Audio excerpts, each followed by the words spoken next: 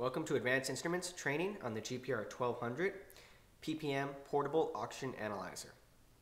Today we'll be going over some of the key functions of this analyzer as well as calibration.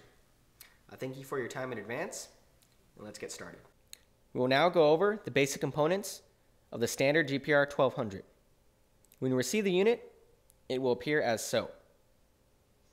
The components will be the integral bypass valve, integral flow meter, and integral flow valve. Key feature of this analyzer is the integral bypass valve. Currently, the analyzer is in bypass, ensuring that the sensor that is installed during shipment is preserved from ambient air. The sensor is sealed both on the inlet and the outlet, preventing any gases to expose to the sensor. During storage and transportation, the analyzer will be in bypass mode. You will connect at the sample inlet and flow your gas through the analyzer. You'll adjust the flow rate with the flow valve, and we recommend a flow rate of 1.5 SCFH. Once flow has been established to the analyzer and has been purged out for a few minutes, you will switch from bypass to sample. The sensor will respond accordingly as the flow goes across the sensor head, and your reading will be shown. Once the reading is recorded and made note of, you will switch the analyzer back to bypass mode. This again ensures the life of the sensor and will make taking multiple readings easier throughout the day. Again, during transportation and storage, the analyzer must be in bypass mode to ensure the safety of the sensor. Those are the basic components of the GPR-1200 oxygen analyzer. We will now perform an air calibration on the GPR-1200. When you receive the GPR-1200, the oxygen sensor will come installed inside the analyzer, inside the sensor housing. For demonstration purposes, we have removed the sensor housing from the interior of the analyzer. However, when you have the unit, this housing will be plumbed inside the analyzer. To remove the sensor and expose it to air, we loosen the fittings at the bottom of the sensor housing, rotate the top sensor housing, and slide off. As you can see, we have the sensor inside the analyzer and the top housing. The sensor will have a gold-plated bottom that corresponds to the gold pins at the top sensor housing. We'll place the sensor inside as so to mate the two gold parts, and hold the sensor firmly in with 2 fingers on the edges, avoiding the center of the sensor. We will now wait for the reading to stabilize for the oxygen sensor. For a brand new sensor, the oxygen reading should be anywhere between 17% to 25%. These will be acceptable ranges for calibration. As you can see, the sensor has responded, and we will now select Menu to go into the main menu. And scroll down to Calibration. We select Enter and are taken to the main calibration screen. Prior to doing a span calibration, we'll perform a default span and a default 0. This clears off any prior calibrations done to the sensor and resets it to default settings. We select Enter on default span, and as you can see, we are prompted with factory default set. We repeat this with default 0, and again, prompted with factory default set. This shows us that the sensor has a raw output now, and any calibrations have been removed. We scroll up to span calibrate and select Enter. Since this is an air calibration, we'll hit the percent. However, if you are doing a span calibration with certified span gas, you'll scroll down to PPM. We select Enter on percent, and as a default value, we have 20.9, fractional percent of oxygen in dry air.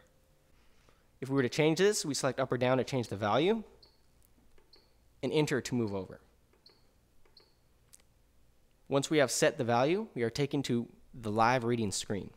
Here, we have a live reading of the oxygen sensor and have the option to hit Enter for calibration, Menu to abort. This is to ensure that the reading is stable and not fluctuating. As you can see here, the reading is stable. We select Enter. We are prompted if this is a new sensor. Up or down for no and yes. Since this is a new sensor, we'll hit yes, and we are prompted to confirm this selection.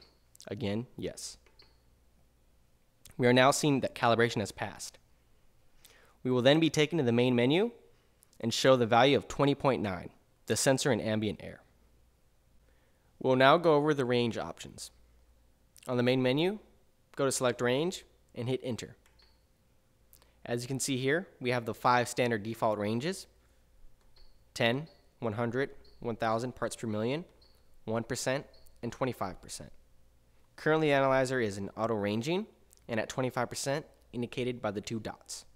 If we were to like to select a fixed range and lock it as a manual range, say for 1000 parts per million, we scroll down and select enter.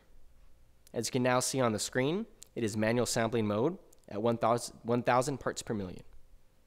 Currently, the analyzer is reading 1125 and overranging. This indicates that the sensor is above the given range, and the range will read 12.5% higher than the limit of 1000 for this.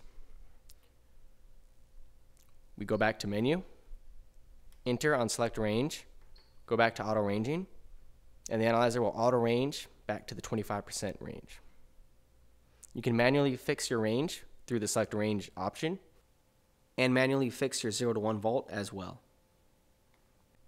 We'll now go over system options in the main menu.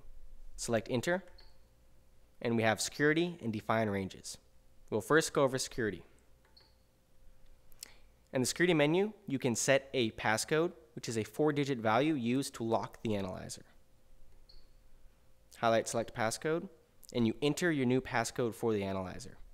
Default is set as 111. You hit up or down to change the value, and enter to scroll over. Once your passcode is set, go to passcode lock and select enter. This will lock the analyzer down, and anybody that would like to enter the main menu is required to enter the 4-digit passcode lock. You can also set an auto lock option, select enter, and set a delay in minutes.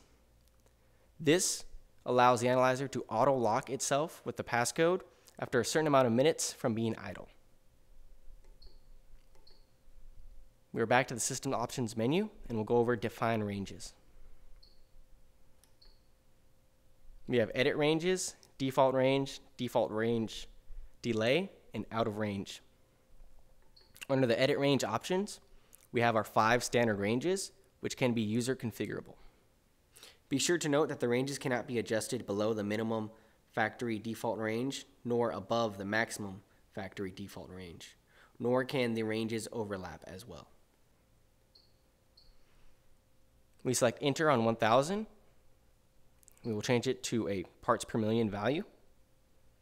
And again, up or down to change the value, enter to scroll over. This option allows all 5 user ranges to be changed.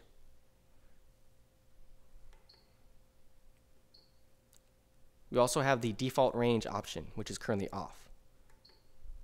If we select enter, we will go through the 5 default ranges or user ranges that were set, and we can set a default range.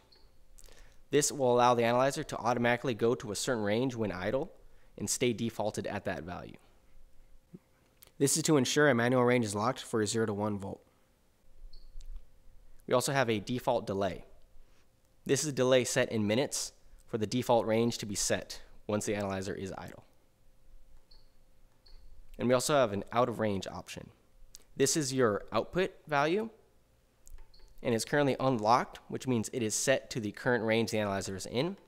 However, you can lock your range at, say, 1000 parts per million and have your output stay at 1000 parts per million despite what the value is shown on screen.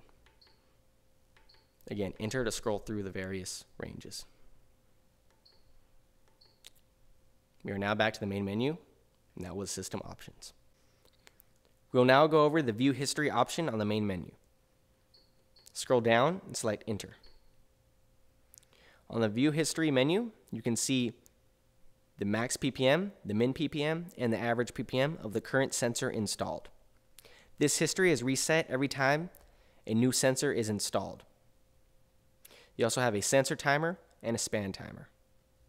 This shows the amount of time the sensor has been in service and the amount of days that the sensor has last been spanned.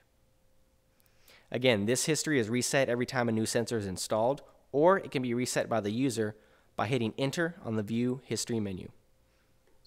as seen here. Once you hit enter, you're prompted if you want to reset history.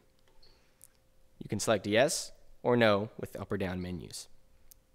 Enter on yes, and as you can see, the view history menu was reset, and all current values are the current value of the sensor as of now.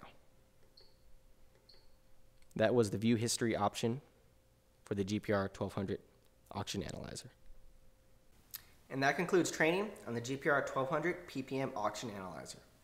If you have any further questions on this analyzer or any other of our auction analyzers or sensors, please feel free to contact us at the factory at area code 909-392-6900. Again, thank you for your time and have a great day.